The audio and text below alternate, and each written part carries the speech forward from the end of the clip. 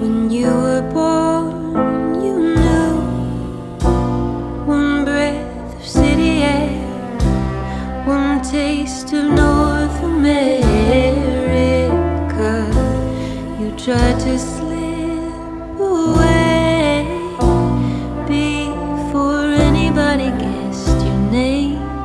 For anybody guessed your name, they didn't really know how to care for your soul. They didn't really know how to care for your soul. They laid you in a cradle by a highway sign, between a shipping lane and a railway line, on the unceded land. You and